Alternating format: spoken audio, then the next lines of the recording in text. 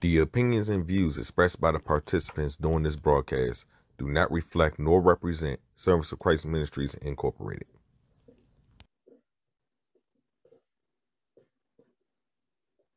Praise the Lord, saints, and welcome to the Gospel Truth.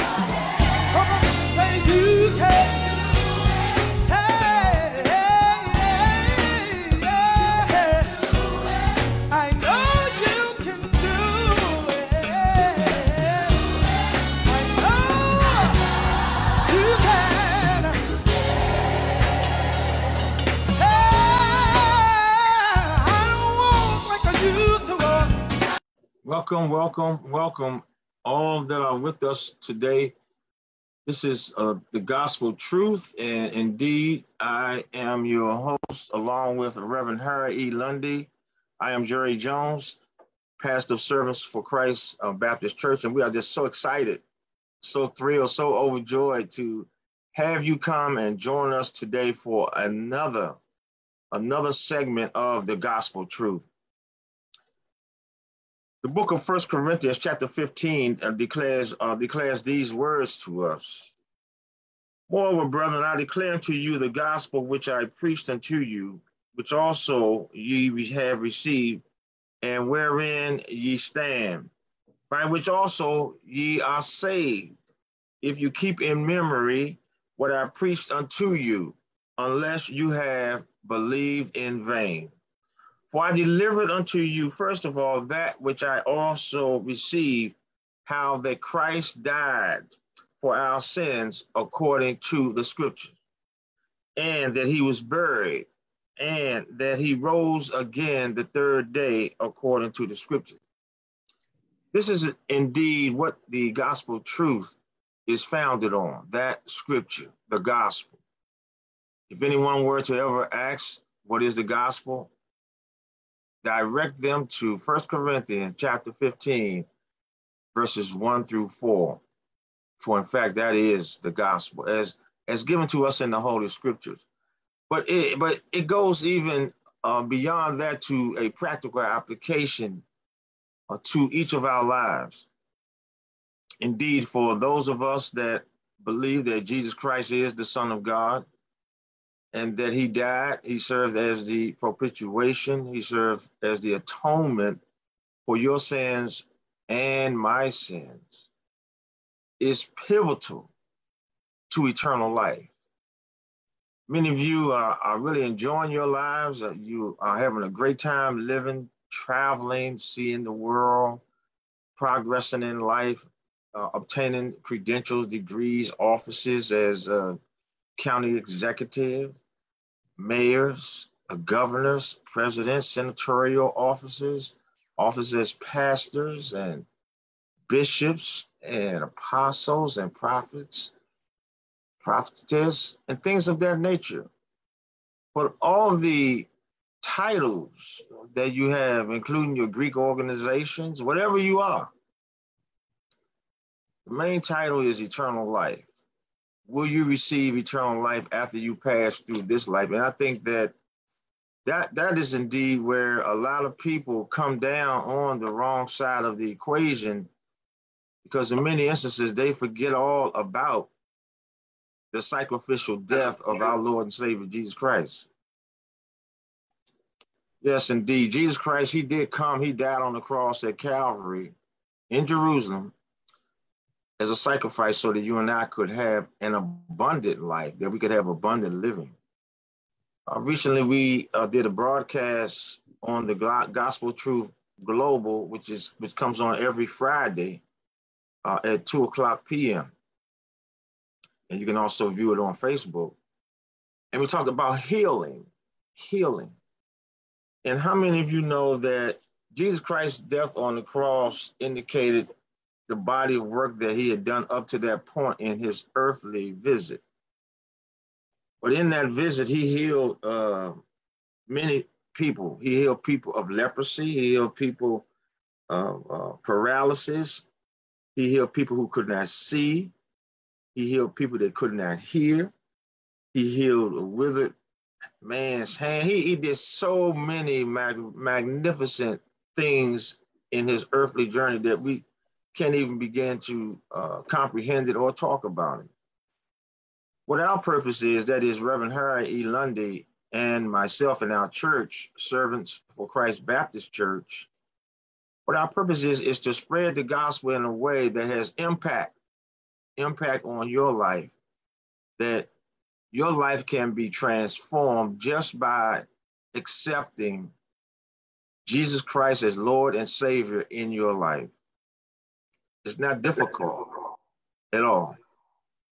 The only thing that you are requested to do is accept Jesus Christ as your personal Savior and believe that he died on the cross for your sins. Unless, like many people, you don't believe that you have any sins in your life. Well, we talked about that also on Friday.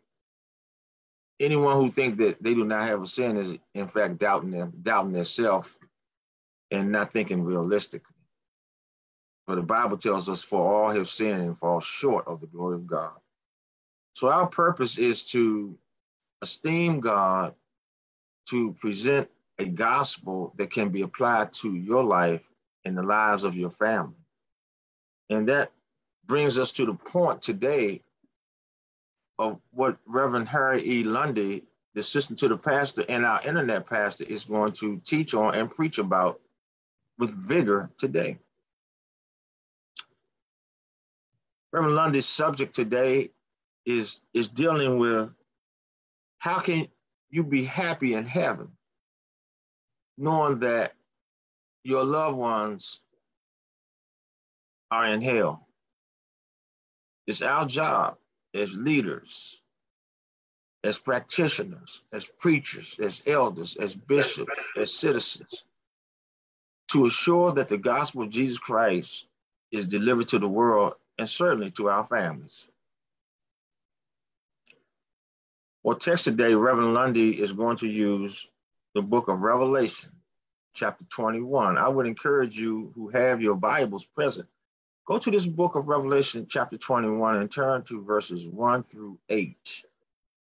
Reverend Lundy is going to read that. We thank you again for joining us on another segment of the Gospel Truth. We're so excited. And I now want to introduce Reverend Harry E. Lundy. Reverend Lundy is a professed Christian. He is indeed a man of God. Reverend Lundy has trained so many ministers under him. He's a widow right now. But the ministers that he has trained indeed have gone on to perform miraculous ministries of their own.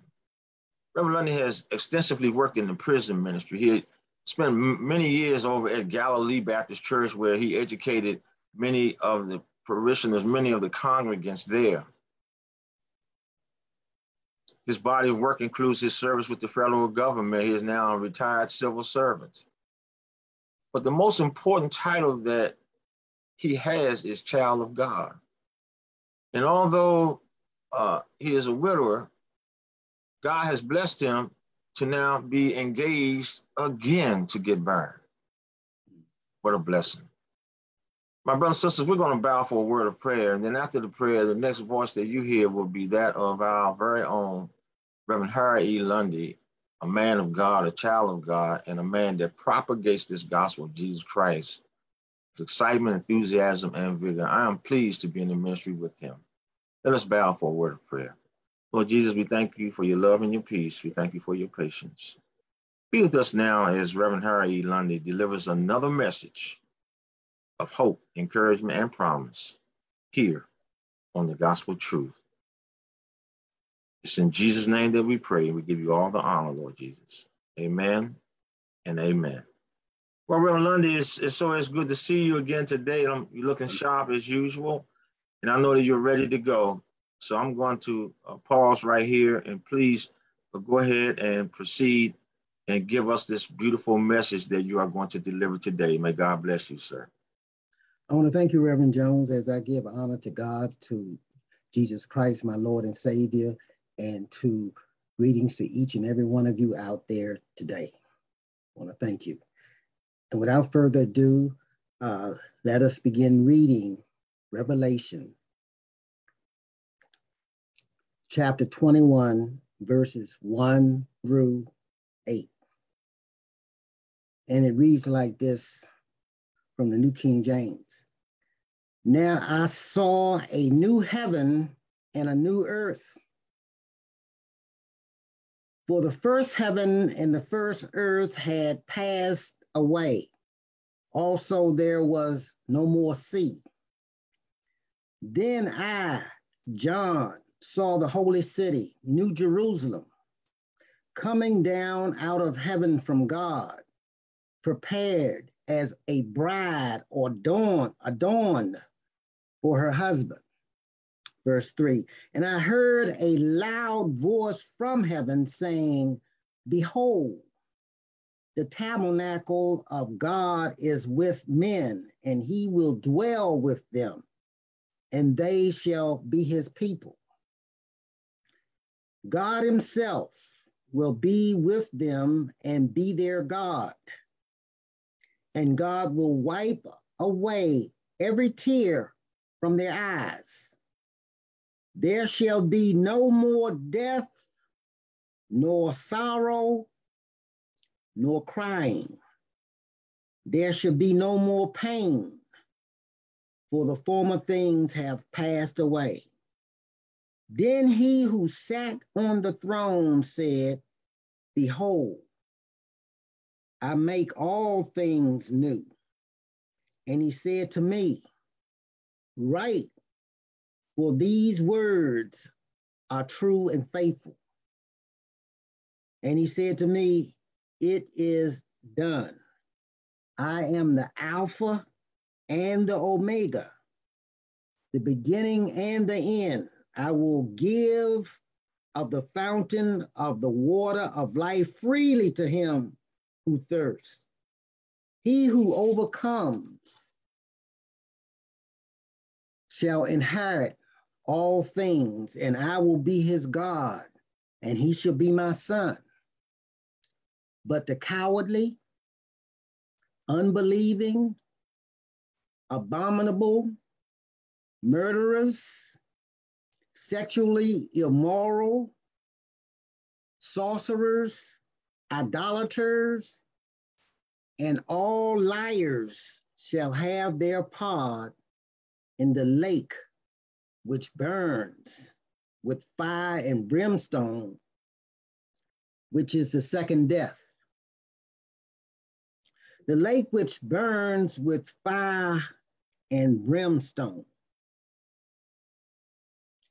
Let us bow our heads for a word of prayer.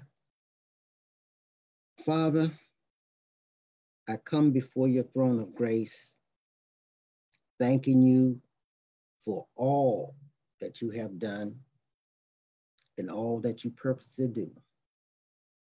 Thank you for your forgiveness of sin. You say, if we confess with our mouths and believe in our hearts and be faithful, that you are faithful and just and will forgive us of all of our sins and cleanse us of all unrighteousness. There's no reason why we shouldn't come and ask you to forgive us of our sins. For you so loved the world and gave your Son to us. We thank you, Father. We thank you for this day, and we thank you for your word. In Jesus' name, I pray this prayer. Amen and amen. So the lake of fire, which burns with fire and brimstone, which is the second death, will contain some loved ones, people that we know, some of our friends, your loved ones, my loved ones, everybody loves loved ones. Some of our loved ones shall have their part in the lake of fire. How shall we feel about this? Your mother, father, wife, or husband, or children, and best of friends will end up in the lake of fire while we have gone on to heaven. How will we feel about this? Verse 4, and God will wipe away every tear from their eyes. There shall be no more death, no sorrow, nor crying. There shall be no more pain, for the former things have passed away. The worst thing about people or human beings is that we all are born in sin. That's not all that's the worst thing. Many of us don't believe that and don't accept it. And that's even a deeper sin. And sin does not mean that much to us. We dwell in it. All sin is against God. And we love people who commit sins. And those sins that people commit are against God. Who are we to love with all of our heart, our soul, our mind, and our strength? We are to love God this way, with all of our heart, with all of our soul, and with all of our strength. Are we loving God this way? And we are to love our neighbor as ourselves. God has already demonstrated how much he loves us by what he asked Jesus to do. And Jesus willingly did it while we were yet sinners. What did he do? What did Jesus do? He died for us. We are terrible. Sin doesn't mean that much to us. We sin all the time and think nothing of it. We look forward to sinning, many of us. Everybody is doing what is right in their own minds or in their own eyes. Who are you? Why do you keep on sinning? What has God already done because of sin? Human beings are sinners. Sin is part of our nature and character now. And it is about time we deal with our sin. It can only be dealt with through Jesus Christ. It should not be taken lightly. Human beings, every intent of the thoughts of their hearts were only evil continually. The wickedness of people was so great on earth that God was grieved in his heart.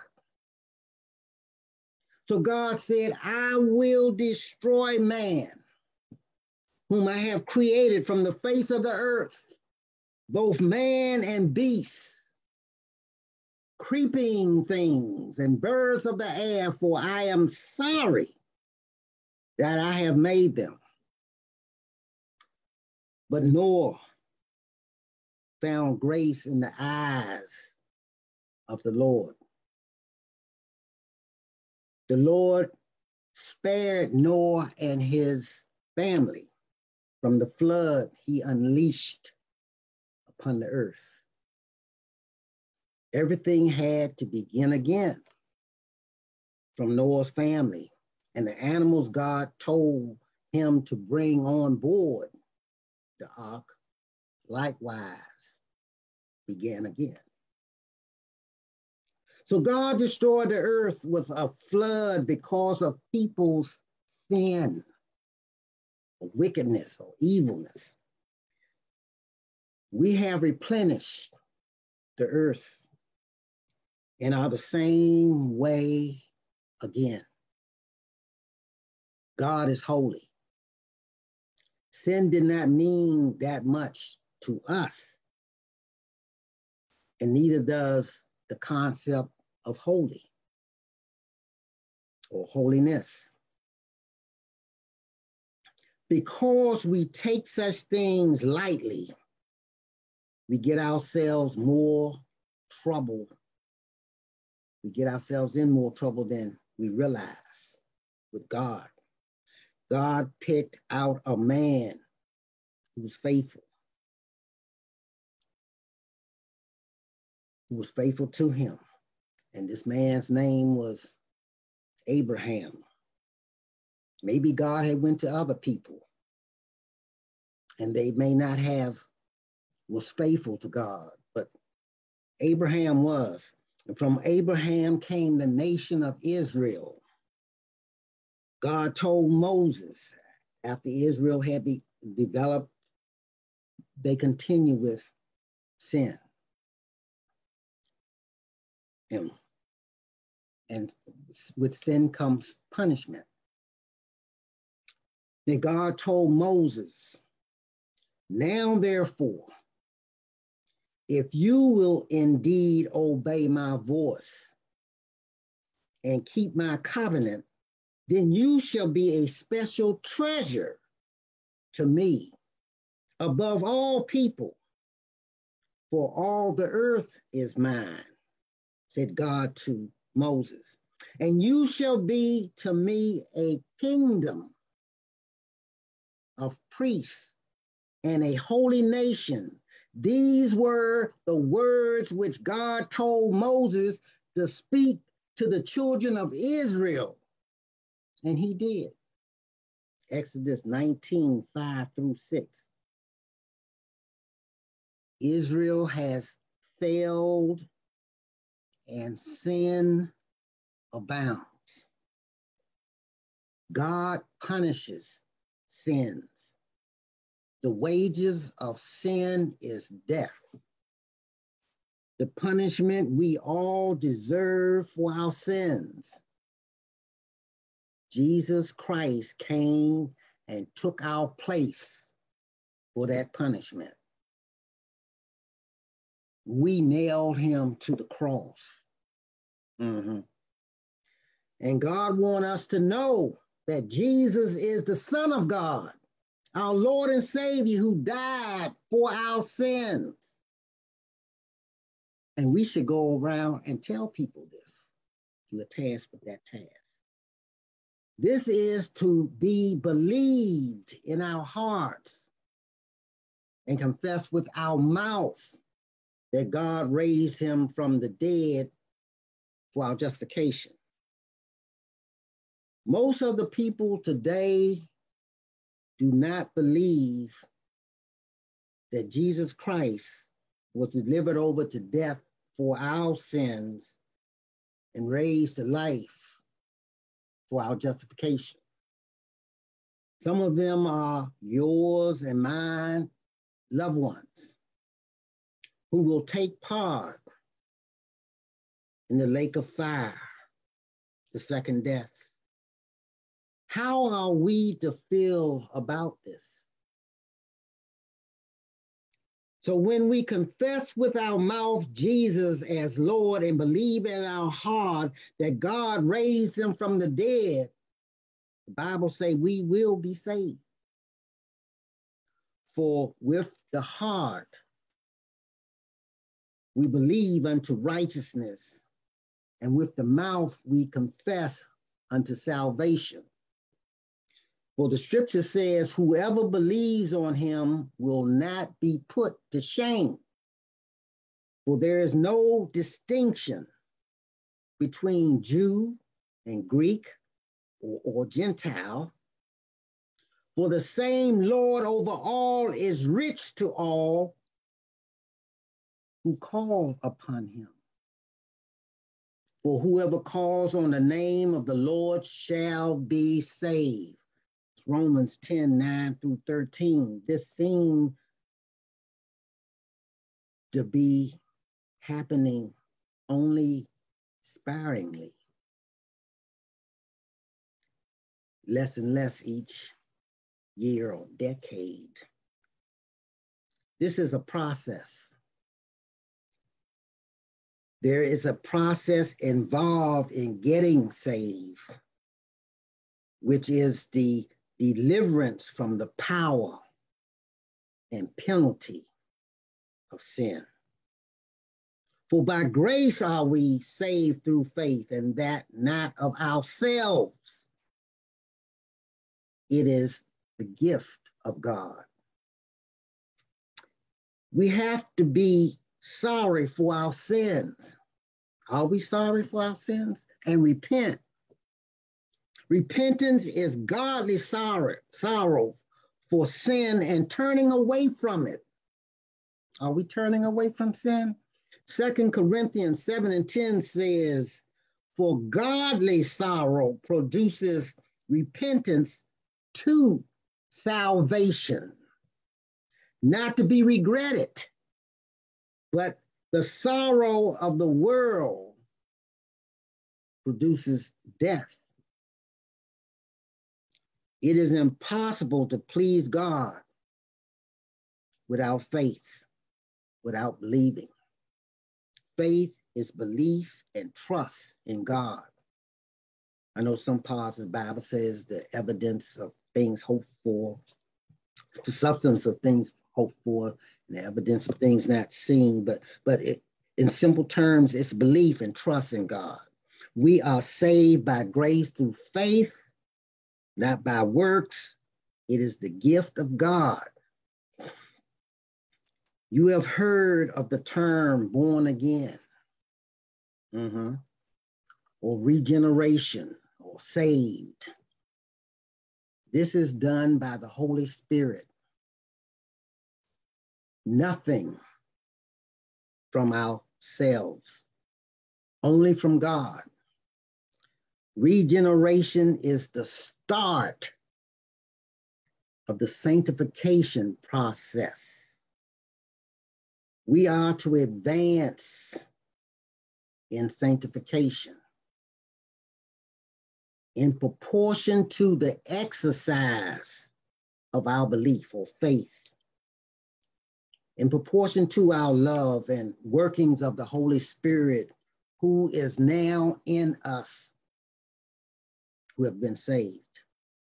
Paul says, we groan within ourselves eagerly, waiting for the adoption, the redemption of our body. For we were saved in this hope, but hope that is seen is not hope. For why does one still hope for what he sees? But if we hope for what we do not see, we eagerly wait for it with perseverance.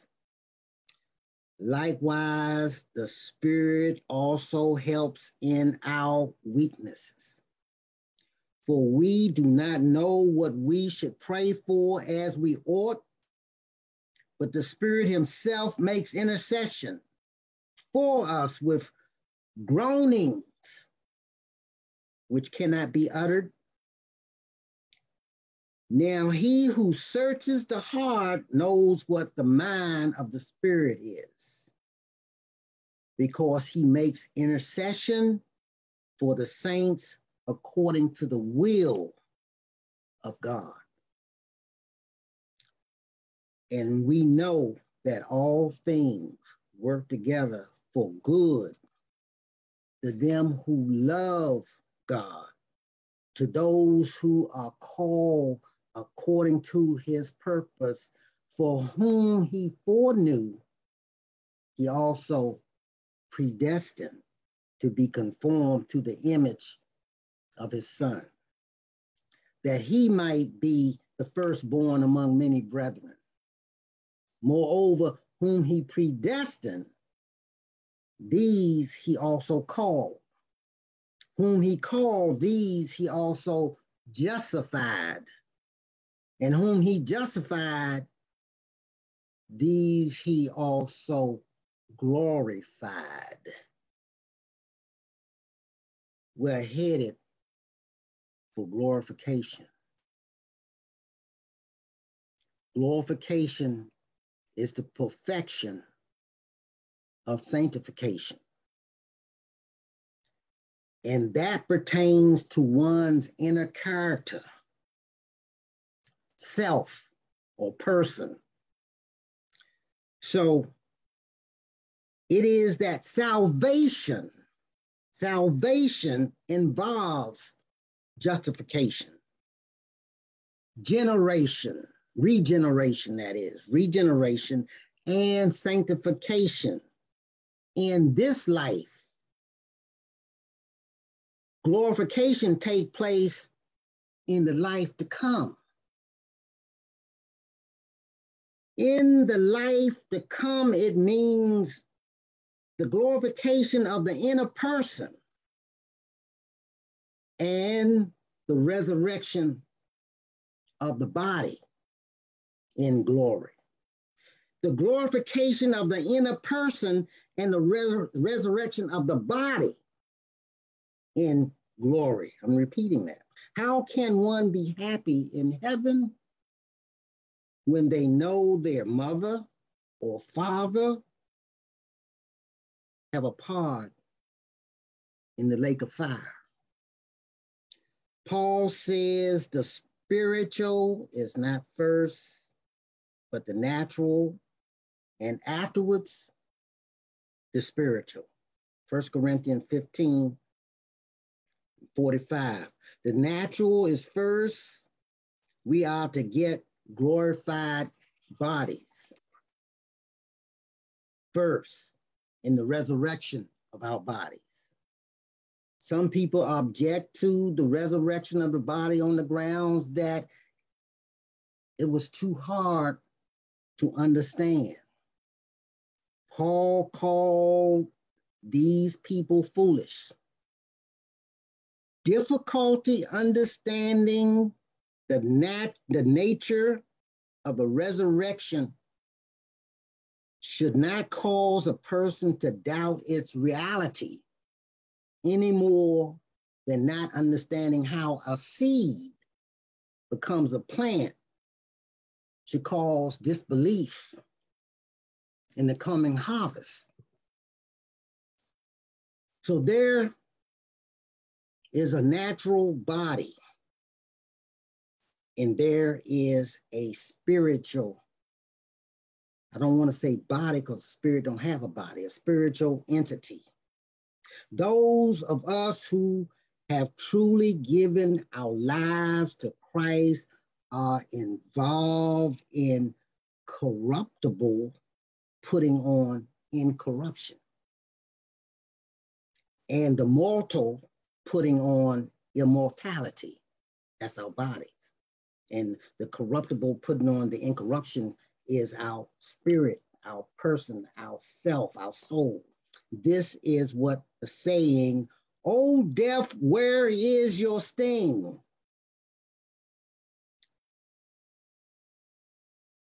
And "O Hades, where is your victory?" That's what that's about. That saying is about. Paul says the sting of death is sin, and the strength of sin is the law. But thanks be to God who gives us victory through our Lord Jesus Christ. It's always about Christ. Bear in mind, it's always about Jesus Christ. This is not done through anyone else and anything else. So we all have borne the image of Adam and inherited his sin. We who have accepted Christ have borne the image of Christ and have accepted his righteousness. The second Adam is Christ, who takes away the sin of the world. This happens by our belief in God and God's grace, our belief in what Jesus done for us in God's grace. Many people receive a watered down gospel, which stagnates spiritual growth and spiritual maturity. So consequently, many people lack truthful information concerning righteousness and lack experience in practicing the correct information. Maturity comes from practice, spiritual maturity. The writer of the book of Hebrews wrote that by this time you ought to be teachers of God's word, but you have come to still need milk and not solid food. For everyone who partakes only of milk is unskilled in the word of righteousness, for he is a babe, according to Hebrews 5:13-14. Some people are disturbed when they hear this. Matthew 10:34-39. Do not think that I came to bring peace on earth. I did not come to bring peace, but a sword. For I have come to set a man against his father, a daughter against her mother, and a daughter-in-law against her mother-in-law, and a man's enemies will be those of his own household. He who loves father or mother more than me is not worthy of me. And he who loves son or daughter more than me is not worthy of me. And he who does not take his cross and follow after me is not worthy of me. He who finds his life will lose it. And he who loses his life for my sake will find it.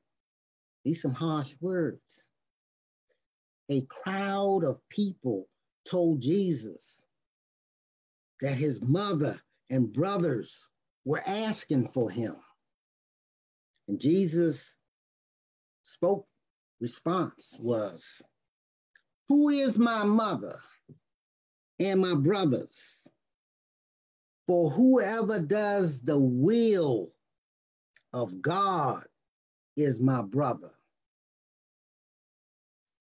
and my sister and my mother." How can one be happy in heaven when they know that their mother, father, and close relatives and close friends are in the lake of fire? Take note of Jesus' sincere attitude.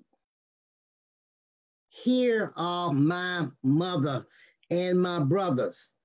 For whoever does the will of God is my brother and my mother and sister. We know that we get glorified bodies from reading the scriptures. Our body changes after it dies and is resurrected.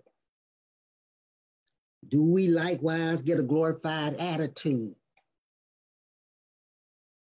Does our spirit become glorified? In glorification may lie the answer to how we can be happy in heaven with loved ones in hell. Being saved involves justification, regeneration, and then the process of sanctification, and finally, glorification. Apostle John recorded Jesus' prayer to his Father. And in that prayer, Jesus prayed that he sanctify himself for his apostles. For his apostles' sakes, he sanctified himself, that they may be sanctified by the truth.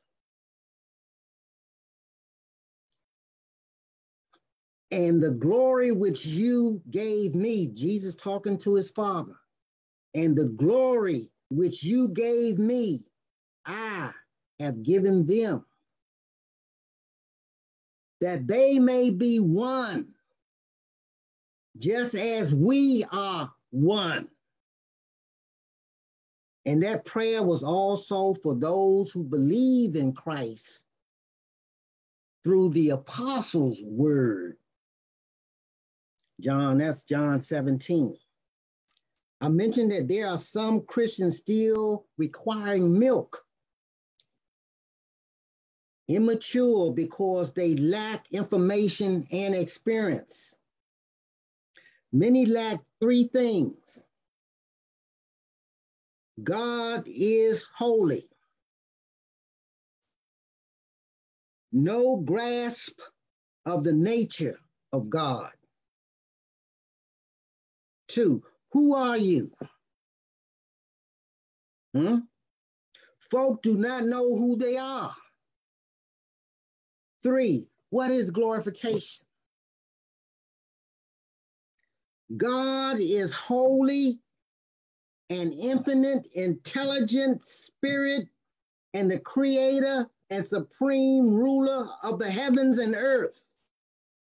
He is almighty, omnipotent, present in all places at all times, omnipresent, knows everything there is to know, omniscient.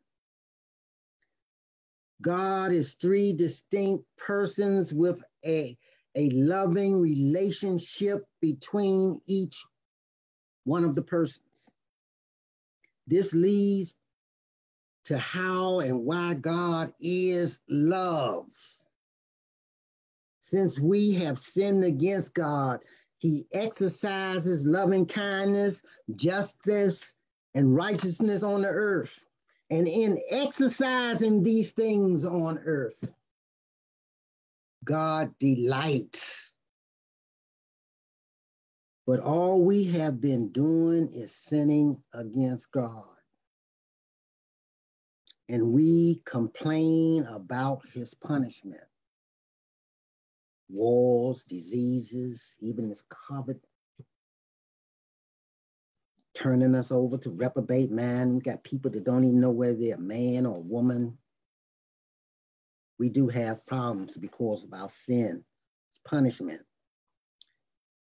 This did not stop Jesus from going to the cross as the demonstration, or as he demonstrated his own love toward us, in that while we were still sinners, Christ died for us, Romans 5:8.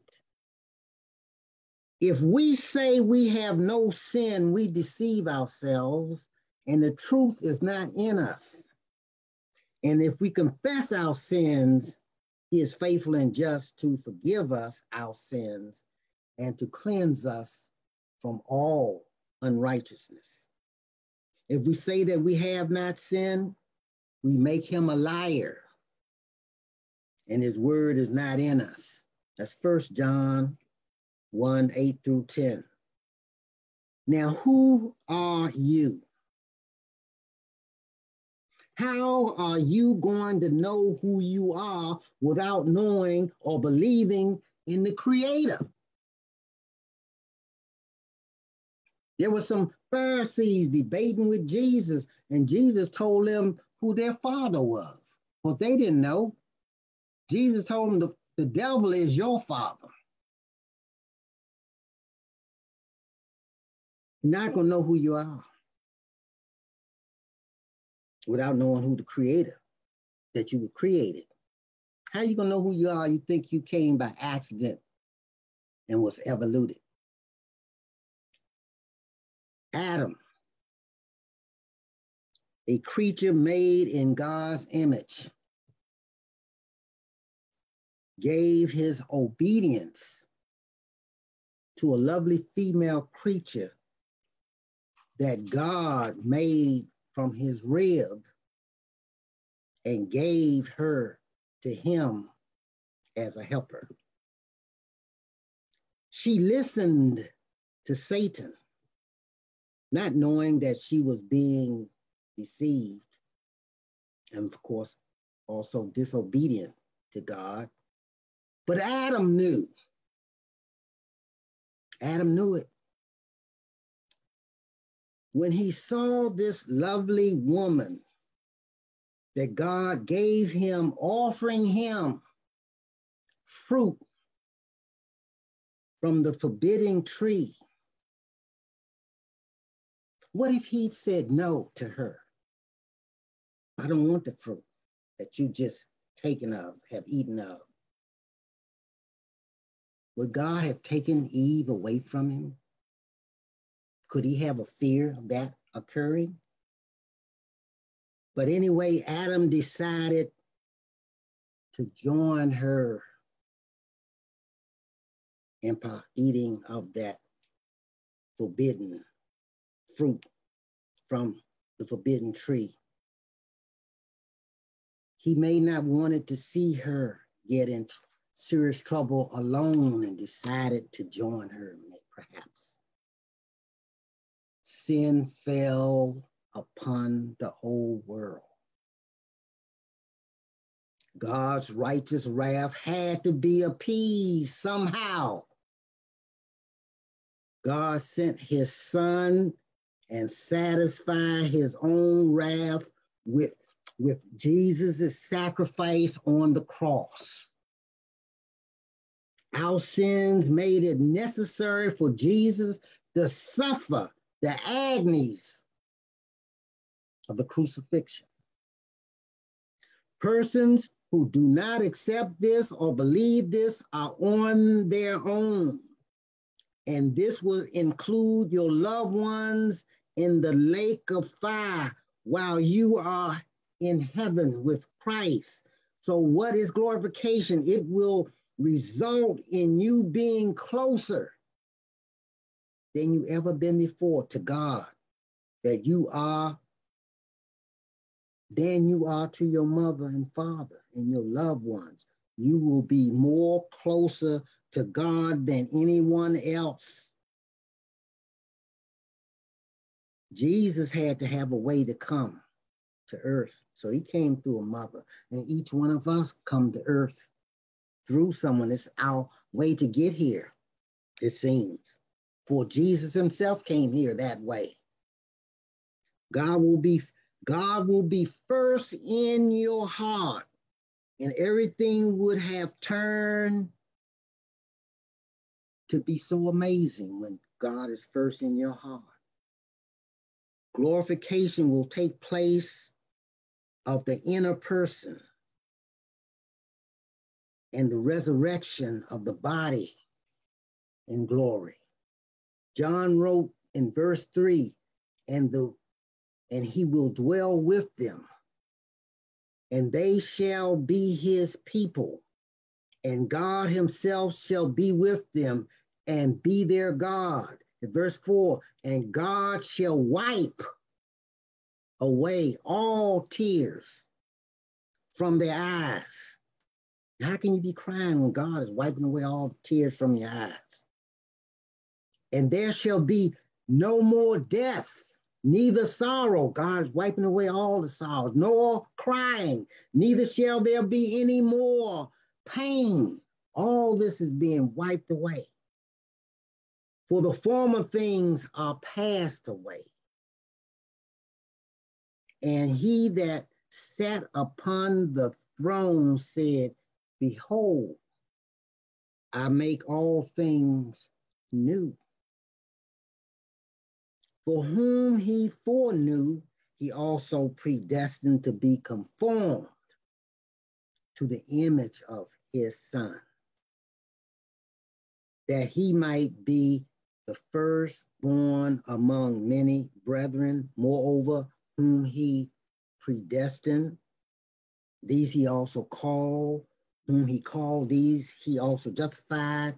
And whom he justified, these he also glorified. What then shall we say to these things? If God is for us, who can be against us? Now think about your loved ones in the lake of fire. You know that God is just. If you had a friend that was incarcerated, but you know that he really did something, that he's incarcerated justifiably, will you feel real bad about that? He's incarcerated justifiably. But you would feel bad if he's incarcerated unjustly, of course. But you will know that God is just, and you have become just and able to see the seriousness of the good reasons they would be taking part in the lake of fire and brimstone, and the reasons why they cannot be in heaven with you. Your loved ones in the lake of fire and brimstone would be the fearful and the unbelieving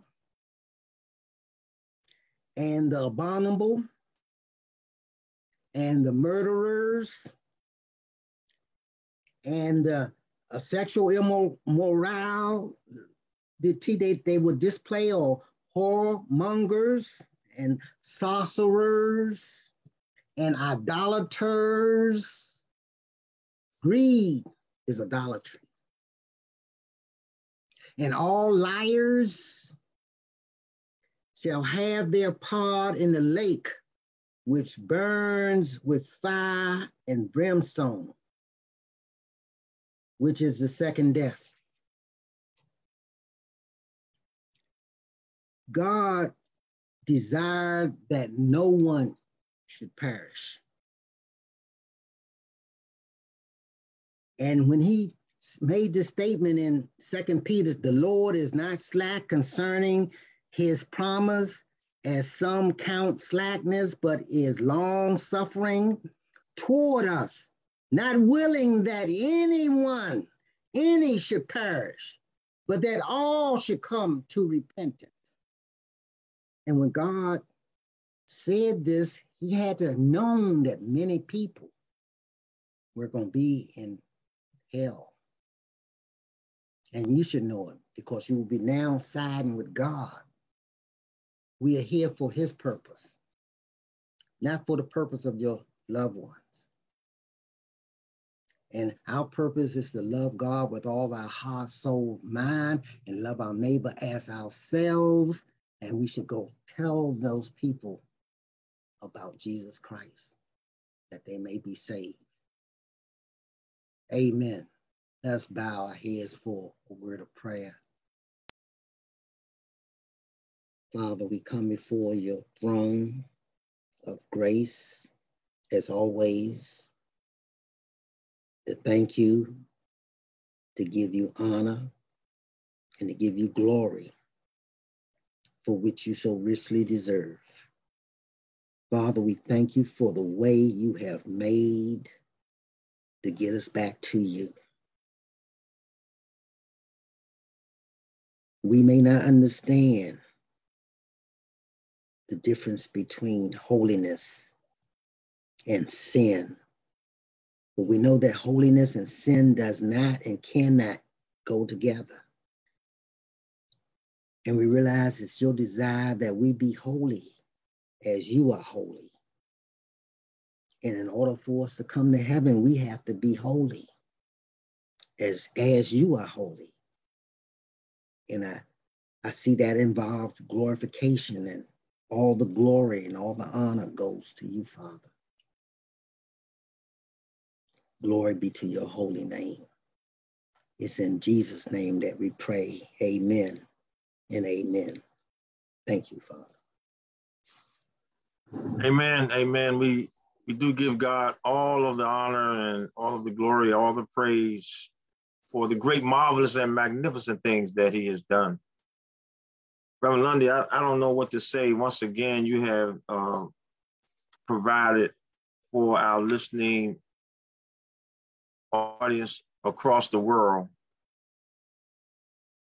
a formidable treatise on how can one be happy in heaven knowing your loved one is in hell. And you talked about glorification and how in that glorified state, we might not even be aware of it. But nevertheless, we don't know what all the possibilities that God has about our unlimited knowledge in our spiritual state. It speaks to even more reason why it is important for us as good Christians, and particularly for you and I as carriers of the gospel of Jesus Christ, to sound the alarm, to alert people that they do not want to end up in a sin-sick state where their lives will take them into eternal damnation simply because they did not want to accept our Lord and Savior Jesus Christ. I don't know about you, but I'm excited about the task that we have before us. The older that I get, the more reasoning and rationale comes to my mind. The sense of urgency to go forth with boldness, courage, and power to let people know that Jesus Christ is the Son of God, that he died for the sins of mankind, that is, those who will accept him as Lord and Savior. It is a real honor to state this in the open to media, presidents, doctors, lawyers. It doesn't matter to me who they are. You talked about today, to be really realistic about it, you don't want to see anyone go to hell. You don't want to see anyone to be cast into the lake of fire. But for those people who refuse to believe, and those that you talked about who are hard-headed and just refuse to follow the ordinances, the statutes, and the commands of God, well, there's a place for them. And that place is Sheol, that place is hell. The book of Matthew, chapter 25, describes that place in certain terms. For in the book of Matthew, chapter 25, the Bible teaches us that God says, and cast ye the unprofitable servant. In other words, those who did not do what is stated in Matthew chapter 25, around the 30th verse, that did not go out and feed the hungry and clothe those who did not have clothing and visit those that were in prison and perform the actual work of the gospel, such as what Jesus Christ did. He says, and cast ye the unprofitable servant into outer darkness. Outer darkness. There shall be weeping and gnashing of teeth. Weeping and gnashing of teeth in outer darkness, as they are in and consumed by hell, Sheol, into the lake of fire and brimstone forever. Yes, Reverend Lundy, I think that what we want is for people to get beyond their own imagination and their limited thoughts about the eternal state, where they will go when this body is consumed and goes back to the ground as ashes to ashes and dust to dust. And that's what you have talked about here today, with power and force. For those that don't believe it, as you are in the book of Revelation, chapter 21, verses 1 through 8, if they can't read that far, they need to go back to Revelation chapter 2 and 3, where God is addressing the 7 churches. And at the end of addressing every church, he says one thing: for those that have an ear, let them hear. For the Bible declares to us that none are without excuse. Because once you heard the word of God, as Reverend Harry E. Lundy has preached it today, you too are without excuse. Our hope and our promise is that you will hear the word of God and that you will activate it in your life, so that you won't have to be on this list of people that we are wondering, how can we be happy? God willing that we make it to heaven. And you are cast into the lake of fire, where there will be weeping and the gnashing of teeth throughout all eternity. We don't get paid a lot, if anything, to preach the gospel. But our reward will be in heaven, where Jesus Christ will say to us that have propagated and tried to live a righteous life, that have tried to follow the ordinances, the statutes, and the commands of God, and have foregone the pleasures of this world, when Jesus Christ says, well done, my good and faithful servant. Coming to the kingdom of God, coming to his rest. Our heart goes out to each of you. We're begging you, we're telling you that we need you to accept our Lord and Savior Jesus Christ as your personal Savior. Wherever you stand, wherever you sit, you can simply stop. And you can simply say, right now, Lord Jesus, I receive you as my personal Savior. Save me, Lord Jesus. Help me. I accept you, God. Transform my life today. Help me, Lord, to serve you in your kingdom, that I will not go to hell. And you can thank Jesus for doing it for you. For it's by his stripes that you are healed. Yes, Reverend Lundy, that was a powerful, powerful message that you delivered today. I'm glad to be a part of it through our church, Servants for Christ Baptist Church. I pray that God will continue to strengthen you, give you more vigor, give you more love, give you more patience, that God will give you every single thing that you need in order to get through this life. We'll be right back, folks. And Reverend Lundy will give us final of this service today.